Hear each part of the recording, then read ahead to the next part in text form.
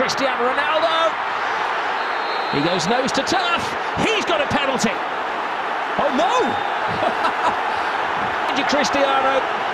He was booked for taking his shirt off, and now he's being booked. Hey guys, today we will tell you the rules of football. Basically this video is for those who does not know the rules of football. Let's pop into it.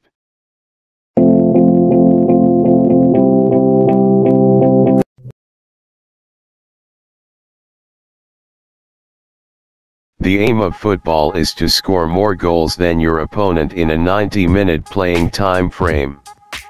The match is split up into two halves of 45 minutes.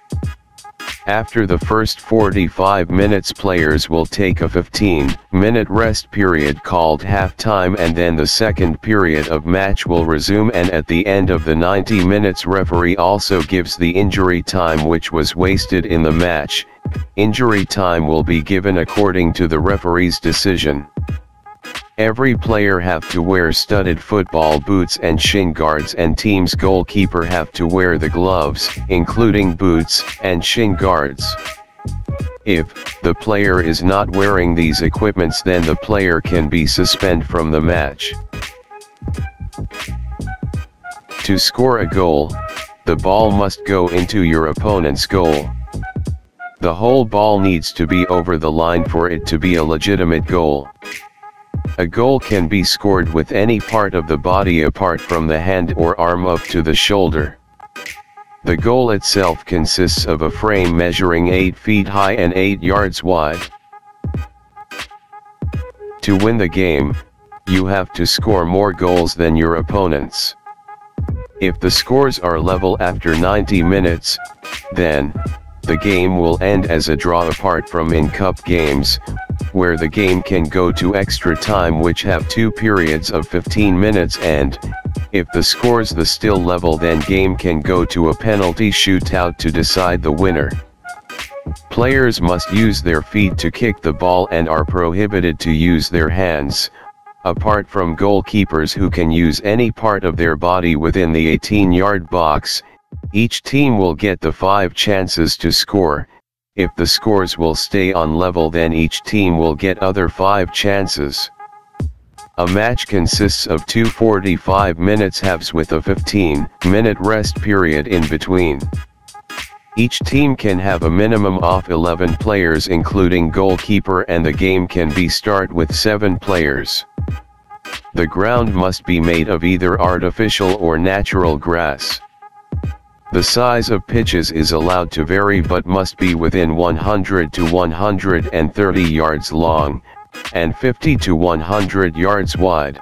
The pitch must also be marked with a rectangular shape around the outside showing out of bounds, 2 6-yard boxes, 2 18-yard boxes, and a center circle. A spot for a penalty placed 12 yards out of both goals and center circle must also be visible. Each team can name up to 7 substitute players. Substitutions can be made at any time of the match, with each team being able to make a maximum of 3 substitutions per side. In the event of all 3 substitutes being made and a player having to leave the field for injury, the team will be forced to play without a replacement for that player. Each game must include 1 referee and 2 assistant referees. It's the job of the referee to act as timekeeper and make any decisions which may need to be made, such as fouls, free kicks, throw-ins, penalties, and added on time at the end of each half. The referee may consult the assistant referees at any time in the match regarding a decision. It's the assistant referee's job to spot offsides in the match, throw-ins for either team, and also assist the referee in all decision-making processes where appropriate.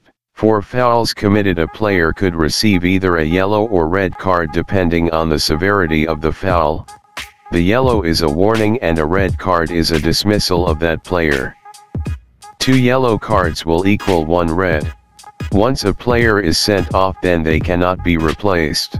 If the player fouled on penalty area, then the referee will give the penalty as a reward to the other team. or if the player fouled outside of the box at any spot, then the referee will give the free kick from that spot where the foul happened. If a ball goes out of play off an opponent in either of the sidelines, then it is given as a throw-in. If it goes out of play off an attacking player on the baseline, then it is a goal kick. If it comes off a defending player, it is a corner kick. Offside can be called when an attacking player is in front of the last defender when the pass is played through to them. The offside area is designed to discourage players from simply hanging around the opponent's goal waiting for a pass. To be onside, they must be placed behind the last defender when the ball is played to them. If the player is in front of that last defender, then he is deemed to be offside and free kick to the defending team will be called. A player cannot be caught offside in their own half. So, we hope you enjoyed. Please drop us a like down below, it took a lot to make it. Share this video to those who are still not familiar with soccer rules. Encourage others to play football. We will upload an interesting video soon. And please subscribe to our channel. Keep supporting Indian footballers. Team Soccer Effects signing out.